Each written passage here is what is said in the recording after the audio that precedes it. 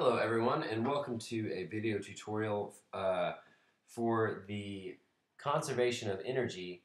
And in this video tutorial we are going to focus on applying this to roller coasters. So let's first get the conservation of energy equation written out here. So I've got my initial kinetic and potential energy, and that is going to plus my work done. And that is going to equal my final kinetic and potential energy. So let's say that I have a roller coaster that looks something like this. Oh boy, that's not what we want. Let's say I've got one that has a hill like this. It dips down, and then maybe like this, and then let's give it a loop-de-loop like that, a really tight loop. So this middle hump here, this is just a camelback, and let's say that this top part here can be considered part of a circle. And so let's say that this circle has a radius r. And yeah, and so what we can do is let's say that the cart starts here and it has no initial velocity. So, by the way, the banging sound you're hearing is Jude.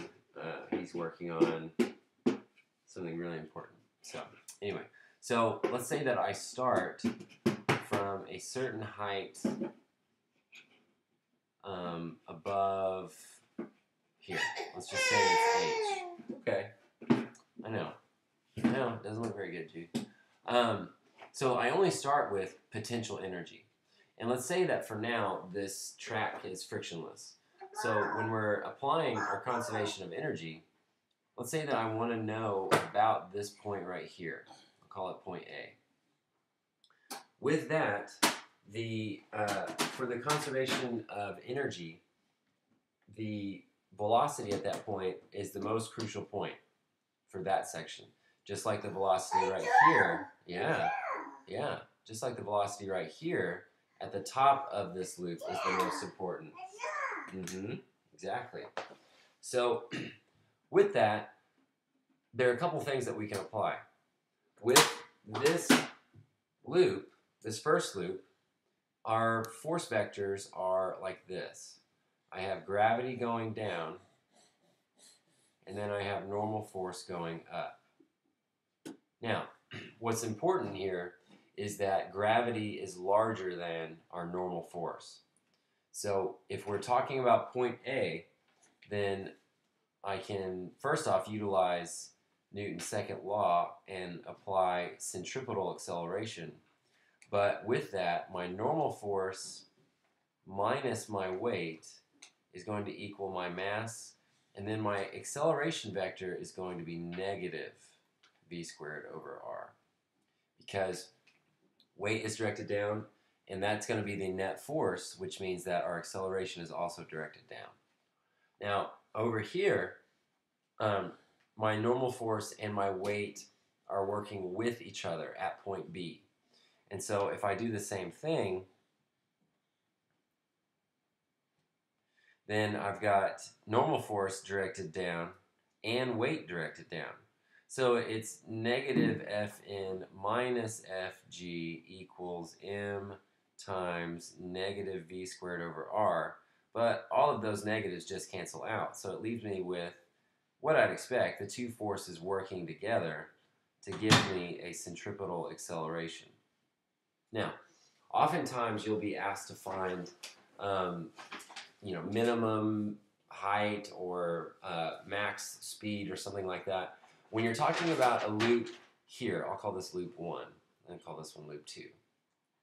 When you're talking about loop 1, you're dealing with a maximum velocity, because if you get velocity too high, it's just going to fly off of the track. If you think about getting velocity too low, well, that would kind of be impossible if you were talking about a frictionless track, because this point is below this point. Exactly. And so you couldn't really slow down because you're below the point that you started, so you would still have kinetic energy. So with this problem, you would be finding out V max, which means you would be finding out the maximum height that this thing would need. Exactly. When you're talking about loop 2, you're generally talking about a minimum speed that you need to have going in. Because if you think about it, the faster you go into this loop, just the quicker you're going to get through it. So you can't really lose contact with the track the faster you go. Where you run into trouble is when you don't go fast enough and you don't make it all the way around. With either situation, set your normal force equal to 0. That will give you either a minimum speed for loop 2 or a maximum speed for loop 1. You can then relate that back to using conservation of energy to figure out how high you would need to be, so on and so forth. Now, anytime they talk about work being introduced, one of the most useful equations when you're dealing with a roller coaster, work it being the change in kinetic energy. Because oftentimes they will say how much work is done to stop the car at point A.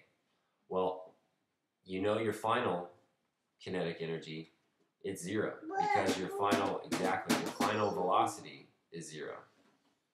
So with that, anytime you're talking about friction and you're talking about a cart moving like this, friction or work is going to be negative.